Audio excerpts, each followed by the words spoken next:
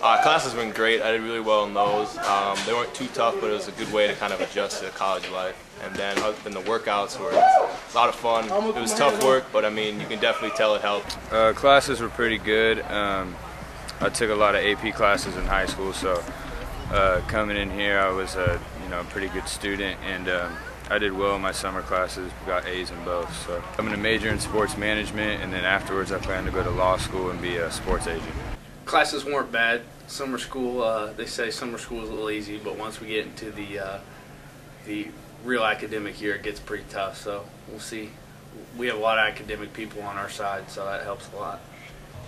My experience so far, I mean, college is real different. It's a much quicker pace. I mean, I ain't expected way different from high school. And my hopes is to make it on that trip September 3rd and play on that field in California. The experience been good, just getting used to everything. Everything is on the schedule. Not quite used to it, but I like it. I'm enjoying myself, learning all the new formations, new plays and stuff, getting acquainted with everything. It was quite eye-opening, to move real fast, but after repetition, you get kind of used to it. And I think by the end of the week, I'll be all right.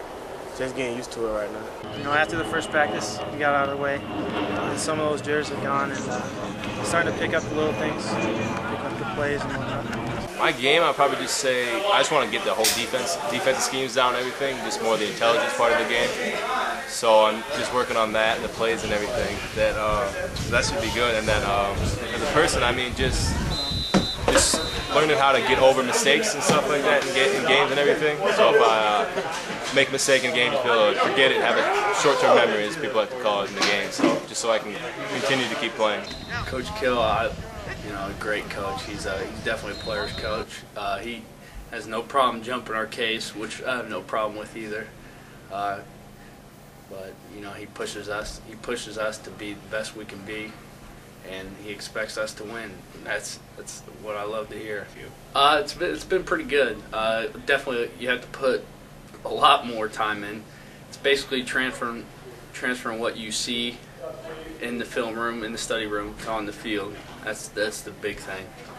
The linebackers it's real good. We got some older guys that likes to teach. I mean, most guys don't like to teach, but all the older guys here in Minnesota, such as Mike Rallis, Gary Tinsley, Brandon Bill, all those guys have been helping me through the process, and it's made it a much easier job as a college linebacker for myself. All the tight ends are real close. We eat the meals together, and we kind of do things together on the weekends and stuff, so gotten pretty close to the tight end. I room with another DB, fellow DB.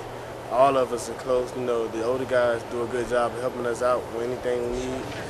Anything we're not sure about, they'll talk to us and mentor us. So I think as a unit, we're pretty close.